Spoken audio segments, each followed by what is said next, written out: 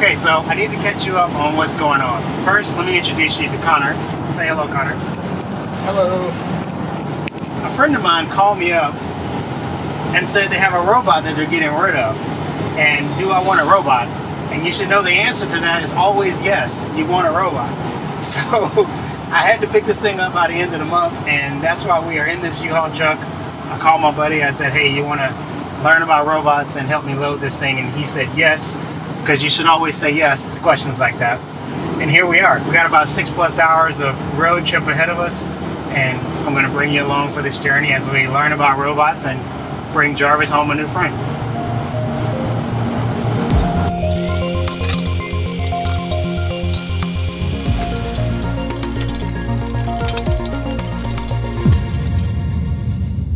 I'm breaking in here with some exciting news. 3D Experience World is back in session. For those of you who don't know, 3D Experience World is a massive conference. Now they are sponsoring this video today, but this is an event that I attend every year, sponsored or not. There's a huge general session where they tell you about all the new features that are being released this year. They always have a bunch of really smart speakers come in to tell you about some of the incredible things that they're working on. And if you haven't seen the Nerd Stampede, then you are missing out, my friends. As far as my personal experience, the things that I always look forward to is taking the classes. I generally sign up for at least a few classes every day. This is where you improve your CAD modeling skills. You can take classes on things like FEA analysis, and it's going to make you a better engineer. One of the things that I really missed last year when they did it virtually, walking through the hallways and hearing all the different languages, meeting all these people, it's hard to describe how incredible that experience is. I just want to say, I'm going to be there, and I think you should be there as well. They always have events outside of the main events, so if you want to socialize, there are many opportunities for that as well. The conference is going to be February 12th through the 15th, 2023 in Nashville, Tennessee. I'm going to put this link in the description, so all you have to do is click on it, and you can register for the event. But I'm also going to put a coupon code in there that will allow you to get 50% off of your registration if you sign up using that code. You can also attend the virtual event for free. So if you can't make it to Nashville, you can use that coupon code, take classes online. I don't think it gets much better than free. All right, I hope to see you at the event. The plan is to drive up to Yaskawa's headquarters in Ohio. I'll get a chance to tour the facility, and I also requested if I could meet with one of the engineers who worked on the MH900, which is currently the largest robot made by Yaskawa here in the United States. They said they have one under construction, and we'll get a chance to meet with some engineers and talk about it. Of course, 6.5 hours gives you a lot of time to talk. And eventually we started to discuss how all of this came about. I'm just gonna apologize in advance for all the road noise. I feel very fortunate to be in this situation. I happen to know a person who knows a person who knows a person. There's literally 3 people in this chain before we got to the person who knew about a machine that was probably still working, that was not being used. And through that chain of people, I made this connection where I'm driving almost 7 hours to pick up this machine. It's pretty incredible. I can have access to industrial grade robotics, a machine that's been fully designed by a team of engineers with way more experience and knowledge than me. And I can reverse engineer what they did and learn something from it. I want to tinker with it. I want to figure out how it works and learn this machine. I get to share that with you guys, and hopefully this will be on par with anything a school could have done with it. Certainly, if we get hundreds of thousands of people to watch these videos, then many people will benefit from this machine that might have been scrapped. After a full day of driving, we finally made it to Ohio, and we were ready the next morning to check out the facility. I didn't realize how big this place was until I walked into the parking lot and saw this 300,000 square foot facility.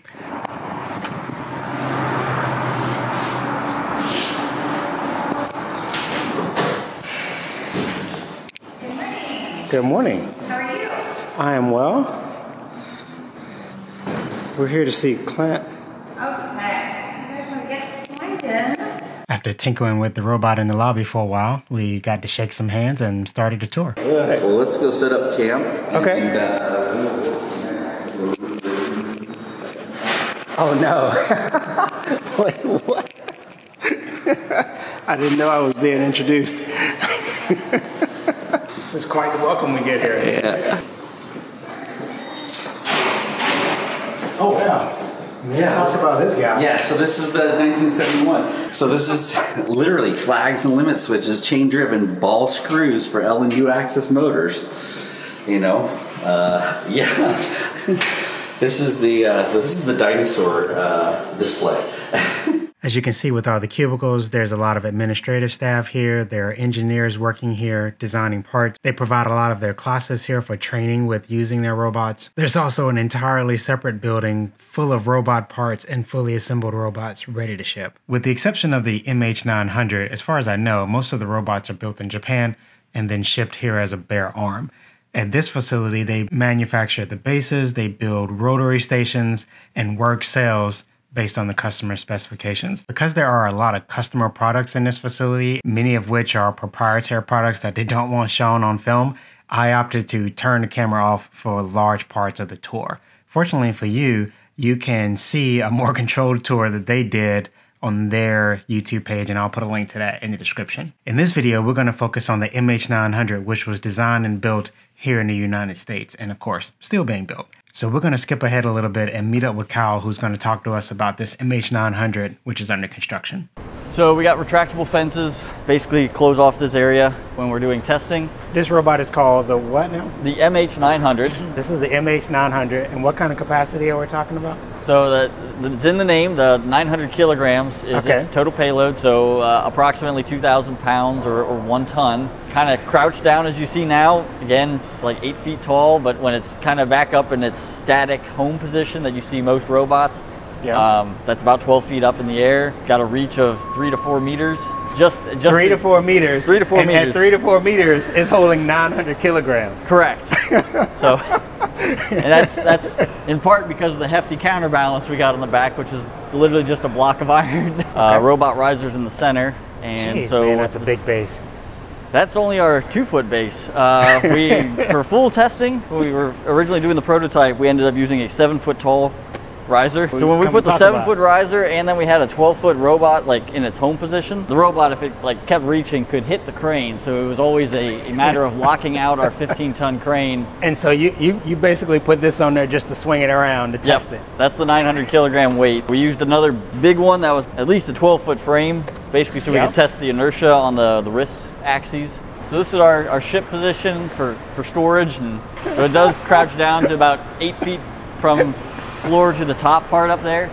So it is it requires a special truck to ship it. It won't just fit in your normal semi truck. The whole thing is 10,000 kilograms, so it requires quite a crane to lift. For our test area specifically, we also have a 3-foot structure of concrete and rebarb underneath here to withstand the reaction forces as this robot went through its testing. So this is dedicated concrete for the testing area. It's not bolted directly to concrete. It's an epoxied in steel plate that then we put a riser on with square washers to really clamp it down to the floor.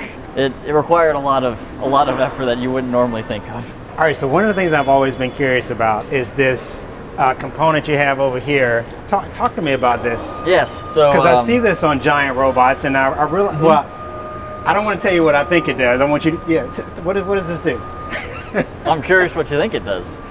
Well, I feel like it's a hydraulic component that's helping to counteract the weight of the arm. Okay. So it is not hydraulic. This is actually what we call our spring balancer. Okay. So it is actually springs inside there that are compressed, holding back on the L-arm. So it's one of the most dangerous components in it that you got to be careful with. There's a plate back here that holds the back of the springs, and that's connected to the rod, and it'll basically expand or contract based on where this arm is. Really, this is assisting our motor. So our motor cannot hold this whole arm in this posture by itself. It can get close, but this is basically the extra little bit of assistance that you need. Some robots do it with hydraulics or gas cylinders. This is using a spring, and honestly, it's probably about as big as we'd ever go to a spring before really considering some other solution. You said that you had one of these under construction somewhere, right? Can we see one somewhere in between? Yes, absolutely. Okay.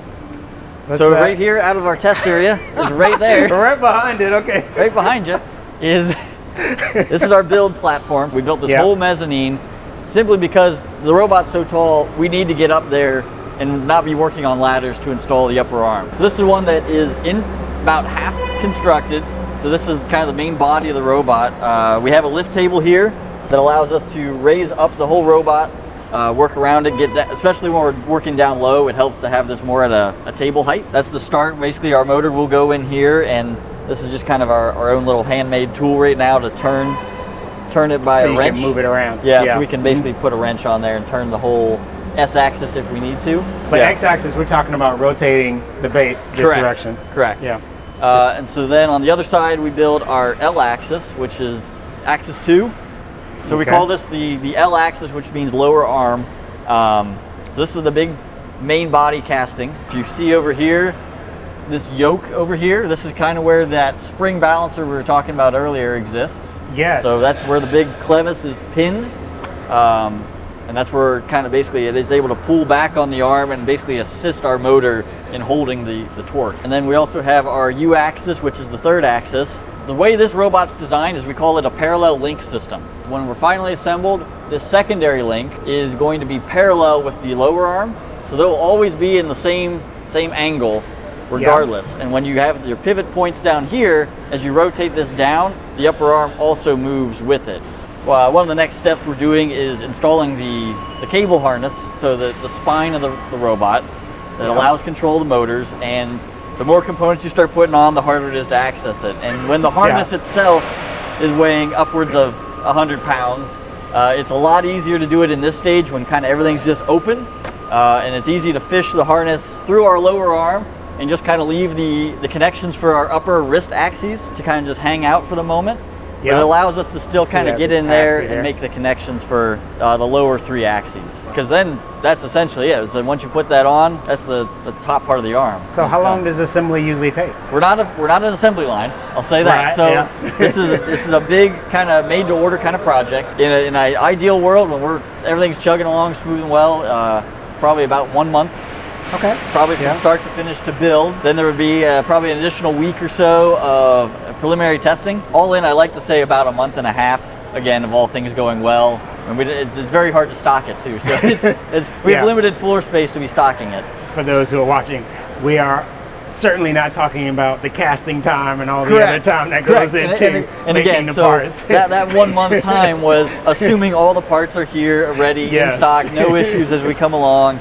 Because inevitably you run into issues as you're going along. The sheer size of it has its challenges sometimes. I just wanted to pause here and highlight something he brings up, which is the sheer size of the robot adds all kinds of complexities. Designing a robot that can be assembled correctly and relatively quickly is already pretty challenging. But when you suddenly need cranes and special jigs to lift and move the components into place, that adds a whole new level of complexity to the manufacturing process. And you're going to see that becomes a theme throughout this entire interview. So our castings are made locally, not in this facility, but we do use local USA foundries. There's a foundry that makes the raw casting, and then that sends to an external machine shop, and then they do all the machining on the raw casting, and then it finally comes to us to put in our warehouse to stock, and eventually pull out to build. So we don't build everything there. Sometimes we have the smaller components built over here first. Some of the drives get built over here in their own individual stations. One of those stations is our upper arm. Now, when you say the drive, tell me what all is a part of that assembly. What are you calling the drive? Okay, so actually we got a good example here. So we kind of use this as a nice visualization. It's a very old drawing, but it's a very nice, simple exploded view. But when I say a drive unit, I guess I'm talking about, this is our Axis 1 drive. This is our Axis 2 or the L drive, and that's our Axis 3 or U drive. Okay, so I would say that you're talking about the motor, the gear, and the housing for the two. We consider that unit to be a drive. Yes. Okay. So what you see behind you is the upper arm subassembly. Okay. So you got 3 motors. One thing we do have over here that's nice is because we don't have a full controller over here, we do have some test boxes that once we do have a motor installed and the whole drive unit assembled, we're able to hook up and at least have simple jogging control so we can verify that, all right, when I turn here, I better make sure I've got movement down there. My spline's turned down there. Yeah. And so we also do pressure testing over here. So we do have an airline going over down to the R-axis drive. So what we do is before we ever put grease in the machines in each gearing drive, we want to validate that there isn't a leak. So it's always a combination of O-rings, oil seals, some liquid gasket, Basically, we call it 3-bond, but it's a putty that cures after like 15 minutes, kind of like an epoxy. So we kind of seal all of the possible leak joints, and then we pressurize each house drive, let it stabilize at a certain pressure, and then we let it hold, and we make sure that we're not losing pressure enough that we would justify it as a leak. And then, so sometimes the hardest part is finding that leak. If you can imagine looking at this, sometimes you got a leak that's just a pinhole, and you can't hear it, you can't feel it, but it's there. The machine, our test equipment is sensitive enough to tell you, no, you are losing many, many pascals of leaking. And with this many holes in the device, and you're putting the liquid gasket on bolt threads sometimes and on a surface, and you're really hoping you do a good job. And in some cases, it works out great. In one case that we found earlier on this build, it took us a couple days to find, unfortunately. There was a pinhole in the casting, and sometimes that happens where the casting has porosity, and there was a pinhole leak that was not in a seam that we would have ever thought to check. So it was assembled correct, and we couldn't find it until we literally had to submerge the drive in water to see where the bubbles were, because it's very hard to find such a small leak. And in a real world, maybe it doesn't matter, but this is a very precise machine. We don't want oil leaking out of it if we can help it. We have a high quality to meet, and we want to make sure we're never leaking grease. So we had the concentric torque tubes, what we call, and so we already have our R-axis engaged in this this part right here is that gear reduction. So now the second tube is coming out. That'll be the spline for axis 5, and then this next tube comes out, and this will be axis 6, which then goes into our wrist unit, which you can see behind you. So this is about a 500 kilogram wrist when it's officially assembled. Because of how many times we have to twist and orient this thing, we designed it a custom fixture. So this is one of our standard products at Yaskawa that we make here in the States, is a headstock tailstock positioner. It's a nightmare, and when you have to access this almost from literally 6 sides as like a cube, you can turn everything to kind of help you in some cases, but it is much more efficient to have something that can just turn it on a dime and just help you line things up easily the first time. So we'll eventually insert a gear, so that spline will go into another shaft that will then have its own other helical gear on it that'll engage here and then turn this output, and that's how this part of the casting can turn around, and that's our axis 5. Axis 6 then gets a little more complicated as it comes through on that, I'm going to say small spline, but it's the smallest one. And then it's going to engage in another series of gears to then get to a reducer that hasn't been put in yet to then turn the output face as well. I found this to be a really fascinating engineering problem. So you've got a shaft coming up through the middle. It's got a 90-degree gear on it so that it can come out this way and give us a gear on this side. There's a smaller gear meshed with it here, and then a shaft coming back through, and another 90-degree connection to turn the faceplate. But there's an interesting problem here. If you try to rotate axis number 5, let's say we're moving it this way, well then this gear is going to start to roll around this gear, which will make it spin. And when this gear starts spinning, that's going to spin your faceplate, moving whatever you're holding with the robot out of position. So they compensate for this by actually rotating this gear in the opposite direction while they're moving axis number 5, and therefore they can keep the faceplate exactly what they want. Or even more complicated, if they're moving both axis number 5 and axis number 6, the software is compensating to keep the part exactly where you want it. And that to me is fascinating. Initially you're like, how am I going to get all the way to the final stage here when 2 other axes can turn before all that? All the motors are actually turning, even if you're not saying I want the final axis to turn, it still has to turn to compensate if the other axes are moving. I'm always impressed with the software behind our systems and our controller that is smart enough to know what to do for that. And as a mechanical engineer, a lot of that is kind of like magic to me, but I'm always impressed with our controls. So originally when I started out, I came right out of college, was assigned to this project, which was a multi-engineer team effort. It cannot be a one-man. There's too many details. Something would get easily missed. One of my first jobs, again, out of college, was kind of, all right, here the design is being scaled up from a past design that Japan had. The rule is kind of if the part's over 50 pounds, it needs assistance. It can't be done like that day in and day out if someone's assembling. So a lot of the parts that in Japan they might have just lifted and installed, or they might have a little jig to lift something. You know, even this would probably be impossible even on a medium-sized robot to easily lift and insert correctly. But a lot of like little things just suddenly became, oh, I need a specific lifting fixture, or I need a specific rest fixture. You know, this arm can get assembled here, and it needs something that's strong enough to hold hundreds and hundreds of pounds of tubes and castings and gearboxes that normally you could just put on a table. But we needed special fixtures, we needed special spanner bars. It became a series of challenges, and you know, it was a huge learning opportunity. There are still fixtures here that probably work, but could be improved over time. And we're always improving as we go through it and go, well, we got it done, but it wasn't the smoothest and cleanest operation. Thankfully, I have the open honesty of all the technicians telling me when something doesn't work. Thank you guys.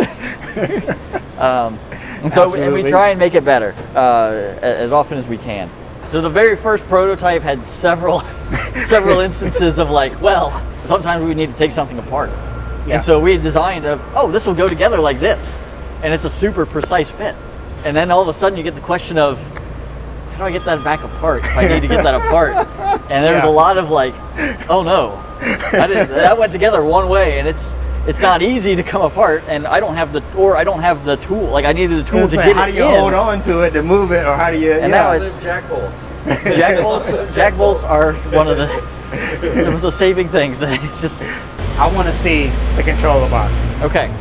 We'll have them over. They're over here. So this is actually probably the perfect example of this. So again, this is our DX200 controller. So it's a generation behind what we sell today, which is our YRC1000 controller.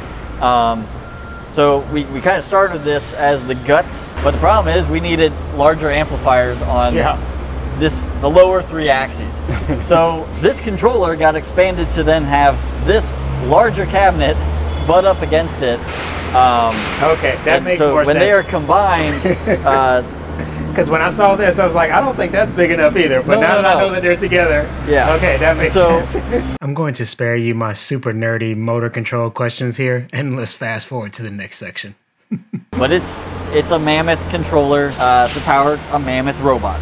At this point, we decided to transition the conversation to the conference room, and we continue to talk about robot design and manufacturing. But there's something else I want to share with you here, and that's this constant feeling I was experiencing as I walked around with these experienced engineers who are in this room full of commercially built robots. There was just this unbelievably powerful sense of being so far out of my league. If you're not a subscriber, then you might not know that I recently finished building a robot in my garage, and it was quite the challenge. There was so much I didn't know. I really knew almost nothing about robotics. In fact, I'd never even been in the same room with a robot. So yes, I'm a total amateur, but at the same time, if I had not tried to build that robot, I wouldn't even be sitting in this room today. Whenever doing a project like this, there's always a temptation to feel like you need to have all the knowledge. You need to be the best welder or the best machinist or, an expert programmer. You need to have all the electrical knowledge before you start. And I am not an expert in any of those things. It's fascinating to me how trying first, just going out there, knowing that I wasn't going to be the best machinist or the best welder or the best whatever. And I struggled through this project, and you can watch the whole series and see it happen. And yet, here we are, right? I'm sitting in a room with these amazing engineers and learning so much from their experience. Walking around this place and seeing 30 years of engineering culminated in one precision machine is really just incredible. And I only have this opportunity because I tried. So anyway, let's go back to the interview and pick it up in the conference room. What made Yaskawa say we need a bigger one? Like, how did that come about? Yeah, that's a great question. When we look at a robot company, industrial robot company as a whole, we look at a suite of robot solutions from small payload to big payload, from application-based, whether it's spot welding, material handling, plasma cutting. This was one of the holes in our product line that we needed to fill. We didn't have a large, super big capacity robot that could reach up to a second story mezzanine and pull down auto bodies and lower them down to production floors. They already buying our welding robots and material handling robots and spot welding robots, but if they want to move something big around, they got to buy somebody else's. So we wanted to take that, you know, that excuse away, if you will. That was the genesis of the MH900. Like, what were some of your big learning moments with this project that stand out for you? A lot of it, again, was early on. I was doing a lot of the fixturing design, and a lot of it sometimes came down from I'm seeing pictures, only pictures of some tool that exists for the smaller robots on what they did. And it said, and it's like, okay, so I gotta somehow make that. I have no drawings. I'm just like looking at it going, I think that's how they're using this tool. And some of the tools like are very homegrown. is the word I'll use. And so, because they would even, I'd ask sometimes, they go, we don't have a drawing for that. We welded this wrench handle onto that 20 years ago and it still works. And it's like, oh, it's okay. Sometimes those are the best tools. And those are the most perfect tools. And it's like, that's why I'm laughing, because I know how. And it was like a great, like, oh, they grab that wrench handle and they lift it with a crane and they just steer it and it goes in, and it's awesome. I got to do that. It's kind of, we were using, you know, Japanese work instructions, all in Japanese. And thankfully we have engineers and we had the videos. The videos ended up helping a lot because we saw it. But again, sometimes you see something and it's like, okay, great, they did that, but boy, it looked like they're struggling. And now we're like doubling the weight of that part. So it's already two guys like getting that casting on. Now we got to do that by ourselves with, you know, the cranes we need. We had giant easel boards basically where as each day we built, we would start writing notes on this didn't work and here's what we think we can do to fix it, or this was not ideal to assemble this way, we need to fix it. So there was a whole, after the dust had settled, there was a whole month of like, all right, go back, update every design before we go buy production level quantities of any part, and make sure it's all synchronized too. That's the trick. Is, you know, I change one part, but sometimes the other part needs to also change, and we need to make sure that all of that synced up correctly. A lot of the things you got to think about is when you think about castings, casting size can vary, like 5 to 10 millimeters, depending on the size of the casting. So you might have a perfect model here, and you go, oh yeah, that's gonna be fine. And then you got to go, oh, do I have enough? If that is a little thicker when it comes off the mold, they're not going to grind that down unless I tell them to. So it's what areas do I need to make sure I say, nope, I don't care if it, you know, just make even an air cut. And just, if you remove material, great. I just need, as like a safety barrier of like, I need to make sure there is at least 5 millimeters of clearance because this whole arm is going to rotate through this area. If it's an unmachined area, it could be 5 millimeters thicker than it is in the model. Is that still okay? And so you have to find like the smallest points and then keep that in your mind and go, what if both castings are oversized? Will they overhit or something? Well, is it always oversized? Can it be undersized? It can also be undersized. Castings they're great and they make some really awesome shapes, but you're pouring liquid metal into a sand casting kind of thing, and that can change a little bit. Just a little, but it's enough to sometimes be critical when you're talking about interferences. Was it intimidating to step into the design of the next step of that legacy of extreme durability and reliability? Yes. Yeah. We did positioners, which are also, again, highly precise, but they're only up to 3 axes. Certainly simpler in comparison. And a little bit simpler, yeah. And they're great, reliable products. And then this, and it's to our, what we felt comfortable. It was our design in America, so we felt good about, we were controlling our own design here. And so for then this robot, we had a lot of basically not surveillance, but we're being observed that we're responsible for Yaskawa's level of quality when it comes to the robotic element. And so that had set a very high standard that we had to hit of quality, of design, of doing the math behind the scenes, and making sure that this design stood up to the quality and legacy that you said of all of Yaskawa's lineup until that point. That's what, for them to trust us with that, there was obviously a lot of, well, we're trusting you.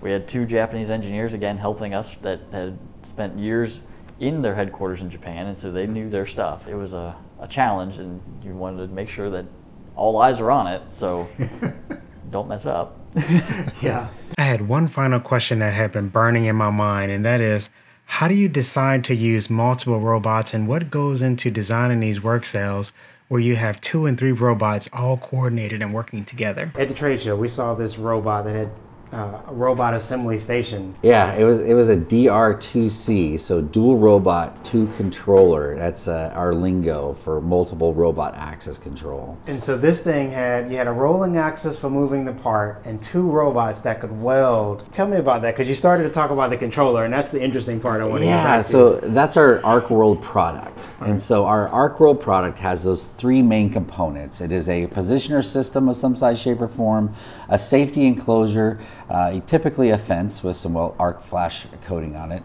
and then an array of robots, either 1 to up to 5, 6, 7 robots can be in one system. And so our controller basically thinks it's a 6-axis system or a 12-axis system or an 18-axis system, all the way up to a 72-axis system.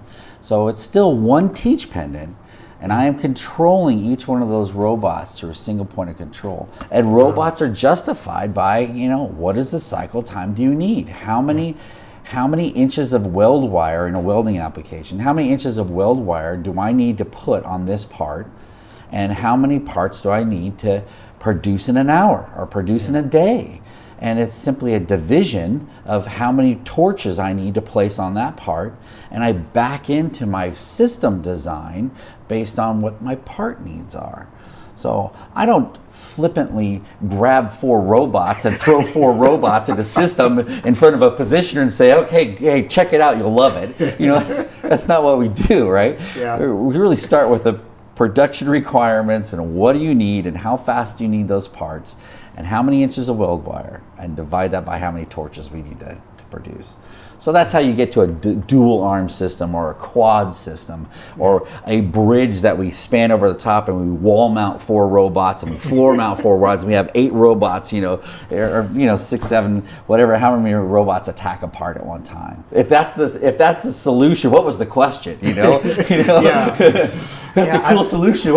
How'd you get there? That's almost more exciting to talk about. That's an interesting thought, because as I'm thinking backwards from what you just said about, obviously that brings a lot of complexity and cost because you're buying all the robots. Yeah. So what if it could be done by 1 robot on a track, let's say, that would be a more affordable and simpler option in terms of programming. Where do you cross that threshold? Is it just cycle time, or what other differences are there that would make you say you really need 2 robots for this, or you really need 4 robots for this? Yeah, another great question. This is where industrial engineering comes into play.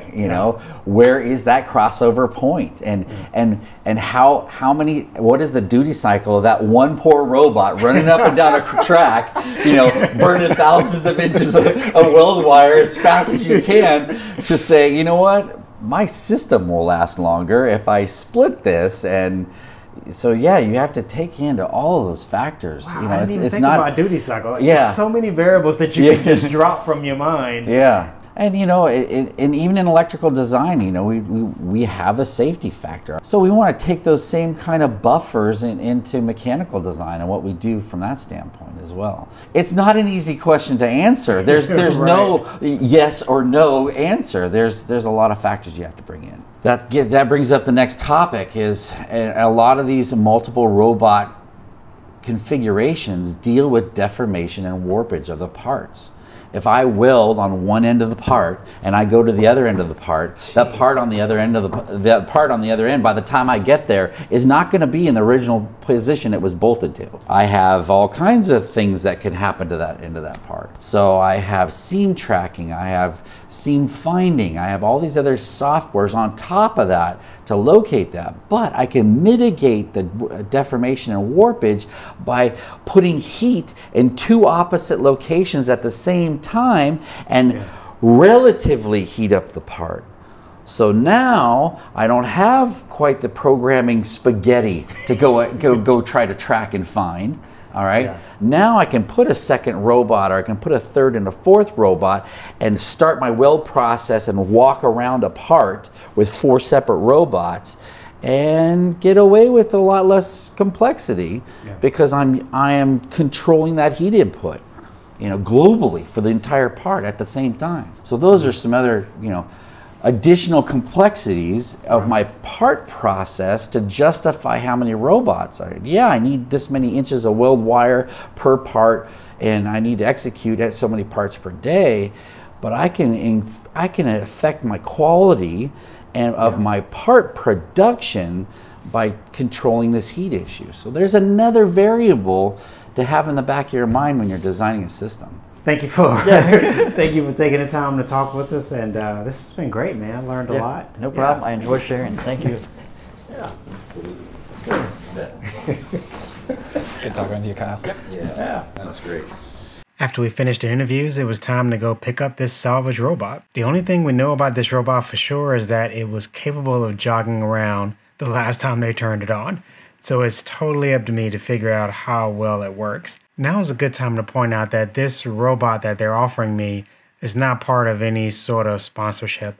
There were no strings attached. I wasn't required to make a video or tell you guys anything about what we're doing here. But after they told me I would get a chance to talk with engineers, see the MH900 under construction, and tour the facility, I requested permission to videotape that experience and share it with you guys. And we almost got the shorter truck.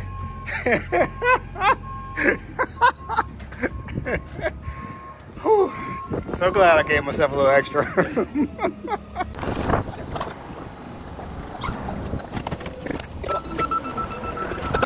We are really cramming it in there. Jeez.